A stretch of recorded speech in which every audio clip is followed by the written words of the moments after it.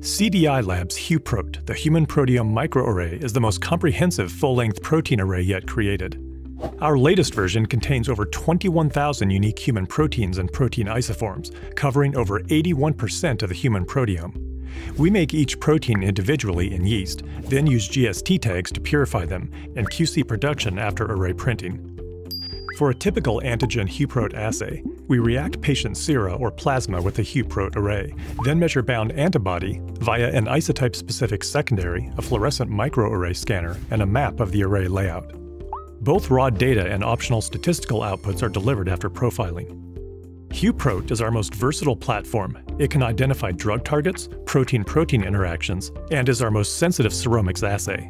HuProt is the first proteome scale tool that can detect autoantibody binding to properly folded human proteins.